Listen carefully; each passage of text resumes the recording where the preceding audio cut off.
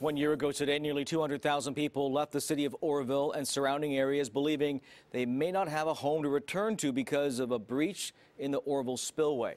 After days of emergency work, the threat faded and families returned safely. But the crisis exposed flaws in the nation's tallest spillway that would take millions of dollars and months to fix.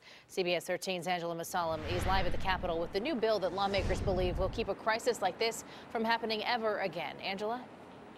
Yeah, Tony, Christina, that is absolutely right. The bill here calls for closer, more detailed inspections of the Oroville Dam. Also, new protocols, which include taking a deeper dive into the original design of the dam itself. 1 year ago today,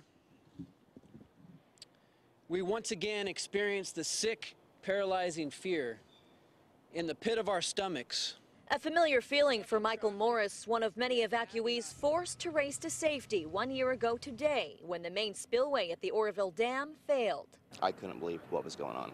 Morris had been patrolling the levees in Yuba City when he got the call. Another evacuee who lives right next to the Feather River recounts going into fight or flight mode. We had to make a decision if we were going to stay home or move out. Both evacuees' homes were spared, but they're now at the Capitol in support of new legislation cracking down on dam safety in Oroville. The original design had deficiencies, and pretty much everybody that's looked at that has said that that was the case. Assemblyman James Gallagher is behind the bill. He's pushing for more oversight at the Oroville Dam and more in-depth inspections, which he says up until now were superficial. Our current statute says that dams should be inspected from time to time. Obviously, that is completely insufficient. Gallagher says his bill would require the Department of Water Resources to set higher standards for dam inspections and work with outside agencies and experts to develop more detailed protocols. Never again. Since the mass evacuation, Morris makes it a point to get a tour of the Oroville Dam every few months, while many across the North State hold their breath, hoping they'll never have to relive February 12th of 2017 again. And by the time we're done, the entire state is going to give a damn.